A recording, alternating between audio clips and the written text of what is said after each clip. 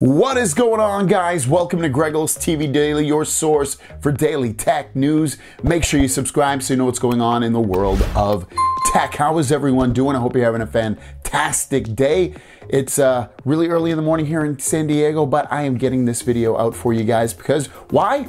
Well, I got the update finally in the United States, obviously, because that's where I live, for the Galaxy One UI 4.1 update for my Z Fold 3. I know it's also out in the US for Note 20. I just saw an article about that, and I believe there was another phone as well. And I know it's rolling out, and it is in a lot of other places as well, but finally the US got the update.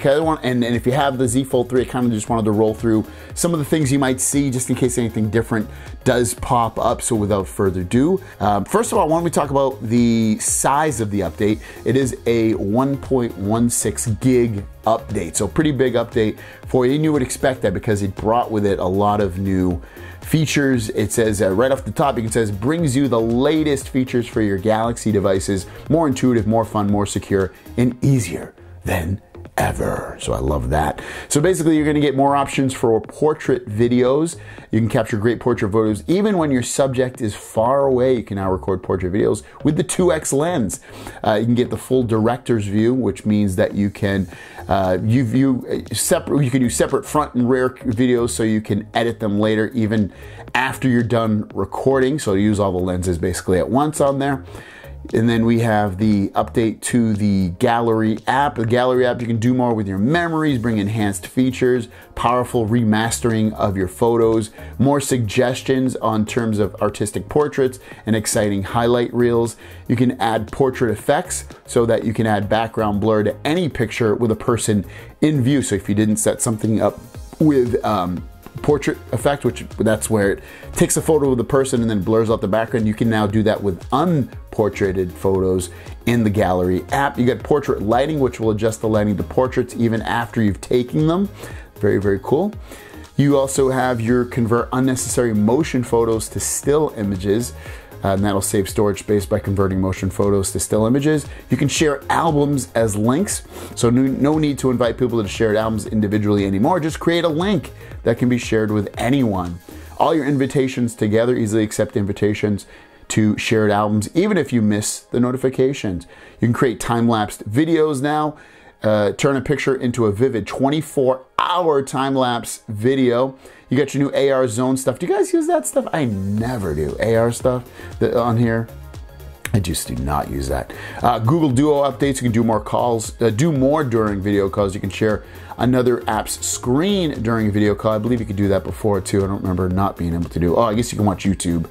That makes sense. Okay, that's cool. Share some photos, explore maps and more. Join video calls in presentation mode. During a video call on your phone, you can join the same call on your tablet in presentation mode. We'll have to check that one out.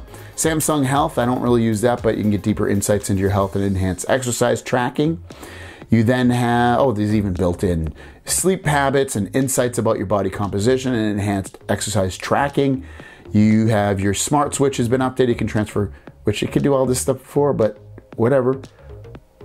It says more than ever. What's different there? It seems like you're transferring the same amount of stuff. Oh, I guess more. You get 3 options when transferring content to your new Galaxy. You can choose to transfer everything or your accounts. You could still do that last time. Get notified when you leave something behind. That's cool. So now you'll get, Apple already has that, but it'll notify you if you've left something behind whenever your smart tag is too far away to connect to your phone. I use some smart tags, but I use them on my keys. I still use those to this day. Found a lost device together. You can share the location of it. One UI gives you more options to share with others. You can share your Wi-Fi network. I'll do a video on that. I think that's a good video to do, so I will do a separate video on sharing your Wi-Fi network. Include editing history when you share pictures and videos. Color palette, smart suggestions, clean up shadows and reflections in photo editor. Add emojis to your calendar. Ooh, that's exciting. Choose apps for text correction in Samsung keyboard. I use Gboard, but okay. More widely available keyboard options. Customize your sound balance between the left and the right speakers. New actions for Bixby routines. Customize your virtual memory, which means you can go from, I think it was 2 to 8 gigabytes now on your Z Fold 3, which is cool. Game optimizing service. This is the, what is GSO? I can't remember the initials for it. Yeah, I think it's GSO.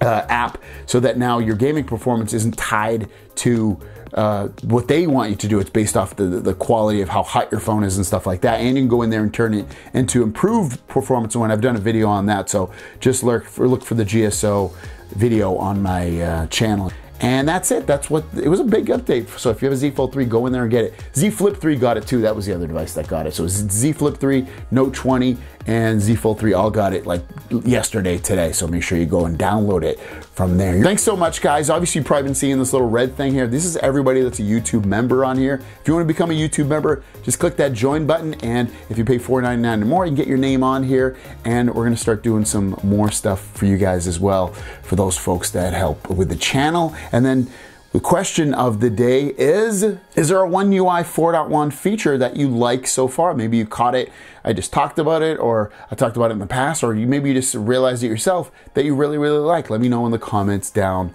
below. With that said, let's get to the Q&A portion of the video and drop that beat.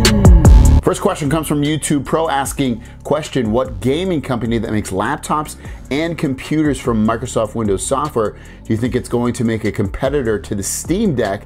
My guess is Asus, since they make phones, tablets, laptops, computers, portable monitors, giant monitors. So basically, yeah, that's a good question. Which one would make a competitor to the Steam Deck? Steam Deck, if you didn't know, is a handheld PC gaming system that allows you to play your Steam library. Steam is putting it out. Steam would have to let somebody do this if they're gonna allow them to use the Steam library. Otherwise, whoever does this is gonna want to be backed up by some kind of gaming company as well, because otherwise it's going to be really difficult to make a handheld system that can play these games. I mean, without the library, I mean, I guess they could still. I don't know. Maybe if Steam lets them, which wouldn't really surprise me all that much if they allow companies to use their software and use it inside of a handheld gaming system. I can see that, but I agree with you. I wouldn't be surprised to see Asus. New York's Finest is next saying, can your viewers help me please? When you swipe down on the notification and select Smart View, does your phone mirror to your TV? It doesn't work on my Ultra, but it worked on my Note 10 Plus. So let me check it on mine. And it does see some stuff right here. It sees my Roku TV. It doesn't see all my devices because I do have some. Actually, my Samsung TV is disconnected. At this point, I only have TCL TVs, Skyworth TVs, and LG TV. And it's only showing one of my Roku TVs, it looks like. I guess it does work. Does it work with everything? No, it doesn't look like it anymore. Next up is from Gary Middlebrook. Say, hey, I was wondering, is there something on the phone settings you need to change or do in order to shoot in pro mode, as I have external mic and adapter and can't seem to get the setup?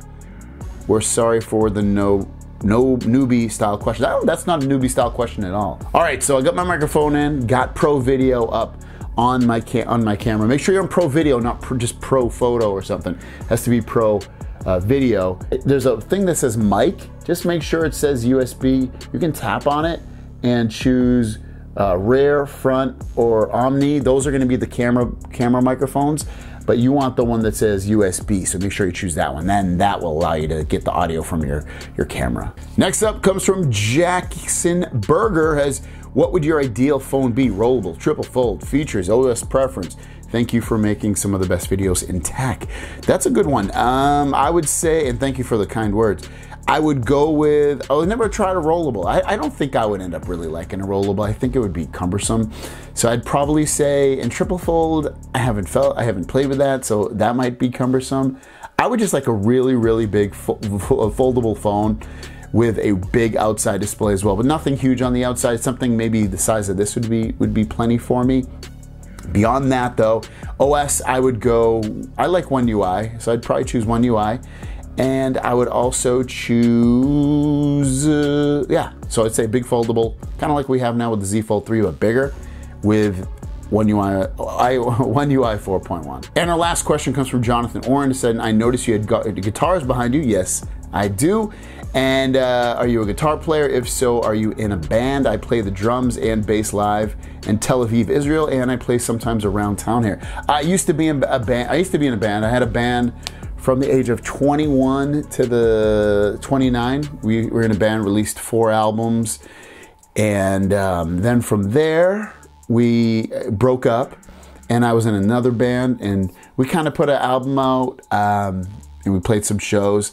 Yeah, so yes, I can play guitar. I was guitar, and I was the singer of both bands, and the primary songwriter of both bands, actually, too. So yeah, a little bit of trivia for you. I've kind of mentioned in the past too about my musical prowess. I'm not amazing at guitar, more just rhythm guitar when I play, but yeah, I can play some chords and stuff and sing. So yeah, there you guys go. Thank you so much for your questions. If you have a question, leave it in the comments down below, and we'll see you guys down the road. Peace.